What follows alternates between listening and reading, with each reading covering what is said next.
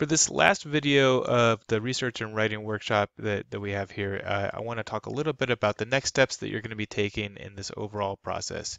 And so that includes thinking a little bit about where you're going to be going in terms of drafting and becoming familiar with the resources that you have that support you along the way. So just once again, to reiterate the overall model, that basically what you want to be doing is taking that inquiry question that was talked about at the beginning of the workshop and be transitioning that towards a thesis or a main claim. And then in turn, your sub questions are going to be transitioning towards subclaims, where they have those separate sources speaking to them, and they're going to be using those rhetorical moves in order to speak to those subclaims. And the subclaims in turn also have rhetorical moves that they can be used in terms of how they speak to your thesis. And a good way to kind of illustrate how this plays out is to use an example of what I would recommend you don't do, and contrast that with an example where it would be a good example of how to do it.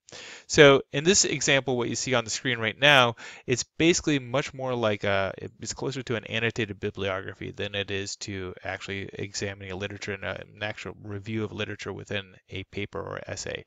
And so in this case, you can see that we're leading with the sources every single time. Martin and Pescosolido and Tuke, and we have our citation in there, and all that's fine. But the problem is that's just a standalone paragraph that just has to do with the source, and then we list another source, and then we list another source.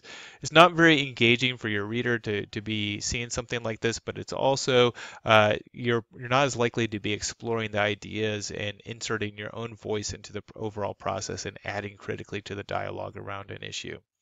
Instead, what you can do is lead with your claims, those subclaims that you're going to be making. So in this case, you see what is highlighted in green. Those are the actual claims, and then we provide evidence within the paragraph that backs up each one of those claims. And so the citations show up later on. They're not going to be in the lead sentences because this is not an annotated bibliography. So we'll build it out in that way, and you're going to be structuring something that's going to be much more engaging for your instructor to read and anybody else that might be reading your paper. Now, to conclude things, I do want to note that linked below this video on the workshop page, there are these resources. The Hackroll Research and Writing Studio is a resource to support you in your overall research and writing and reading process.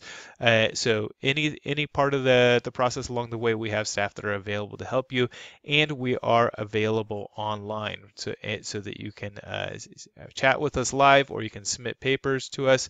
But we also have a library information tutorial that is linked there, where you can get some more background information on the overall research and writing process if you choose to do that. So you have these resources that are available to you. Please take advantage of them because they're great resources. And also, I'll just note that the submit a draft feature that we have on the Research and Writing Studio website is one of our more popular resources. And the way that we'll often respond to you is to make a video screencast similar to this one, where we'll be going through your paper and talking about strategies that you might be taking in order to improve it along the way.